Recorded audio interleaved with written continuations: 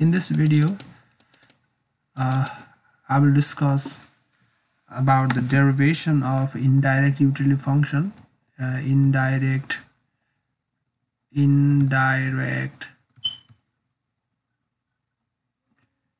utility function in case of the Leontief type of preferences, or in case of perfect complementary goods.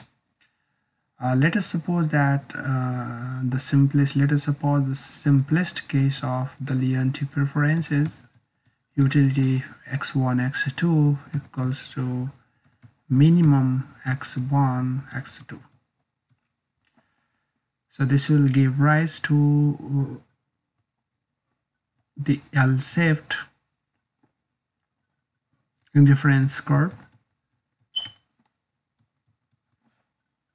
and deriving the indirect utility function in this case also is a two-step procedure. In the first step, we find the optimal amount of x1 and x2 that the consumer is willing to purchase as a function of prices and income, or in other words, we find the Marshallian demand function.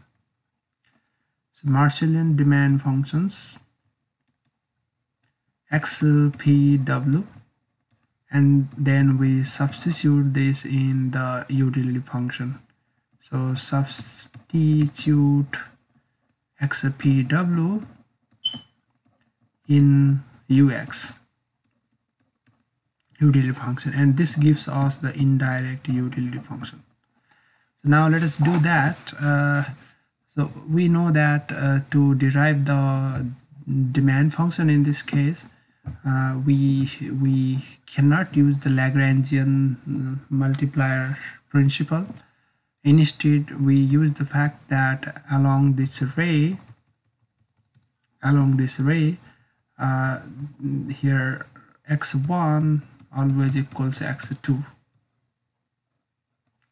So if the utility function were minimum of ax1 bx2, then along the ray ax1 is always equal to bx2. Now here the value of a and b both are 1, so we use the condition x1 equals to x2, and we substitute this in the budget constraint. P1 x1 plus P2 x2 equals to total wealth and this is P1 x1 plus P2 x1 is wealth, so this is x1 equals W over P1 plus P2. Similarly, the value of x2 will be W over P1 plus P2, because x1 and x2 are equal in this case. So now we substitute these quantities of x1 and x2. So these are also called the Marshallian demand functions. The Marshallian demand functions, x1, which is a function of price and income, is W over P1 plus P2, and the Marshallian demand function for the second commodity, which is also a function of price and wealth or income, is W over P1 plus P2. And we now substitute this in the utility function to get the indirect utility function. So we substitute this in the utility function x1 x2, and this becomes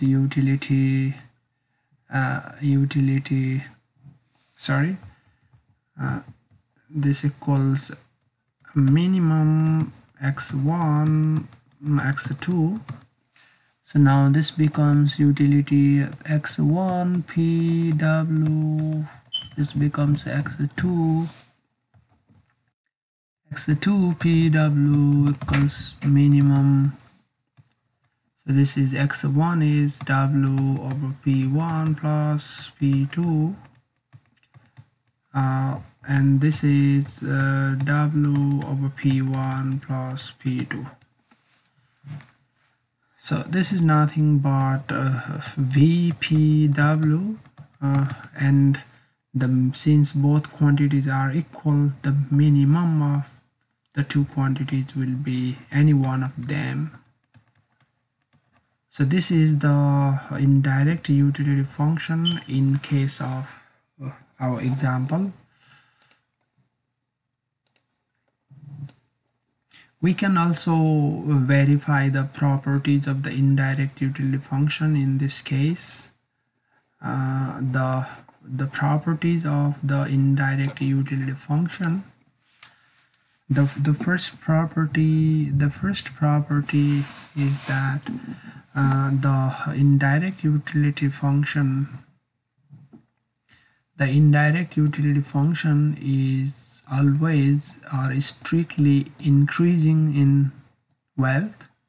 So this is strictly greater than 0, and if we differentiate v in our case, in this case with respect to w, we get 1 over p1 plus p2, which is strictly positive. The second property of the indirect utility function is it is homogeneous of degree 0. So what it says is that if we increase price and income by some lambda times, v remains unchanged. So now let us increase w, p1 and p2 by lambda times. So this becomes lambda times w over lambda times p1 plus lambda times p2. This is simply w over p1 plus p2 because the lambda in the numerator and denominator gets cancelled. So this is nothing but the original v. So the third property is that the indirect utility v is decreasing in price level. So in other words, del v over del p is less than 0. So in our case, we can differentiate the v function with respect to prices and see that the derivative is in fact negative. So now let us first find del v over del p1. So this is and w is now a constant, and we differentiate p1 plus p2 raised to power minus 1 with respect to p1. So this is minus w times 1 over p1 plus p2 square. 1 over p1 plus p2 square, and then derivative of p1 is 1. So this is less than 0. So in fact we used the chain rule here. We first differentiate this expression with respect to p1 plus p2. We can express here it. So derivative of p1 plus p2 raised to the power negative 1 with respect to p1 plus p2, and the derivative of p1 plus p2 with respect to p1. So this is minus 1 over p1 plus p2 square, and its derivative is 1. So again we can show that the derivative of v with respect to p2 is also negative. Let us do that. Del v over del p2 is simply as before minus w over p1 plus p2 squared, which is also negative. The fourth important property is that the Roy's identity can be used to derive the Marshallian demand functions. So the fourth property is Roy's identity. So it says that the negative of the partial derivative of v with respect to some price divided by the derivative of v with respect to wealth will give us the Marshallian demand function. So now let us show that in case of both x1 and x2 this is true.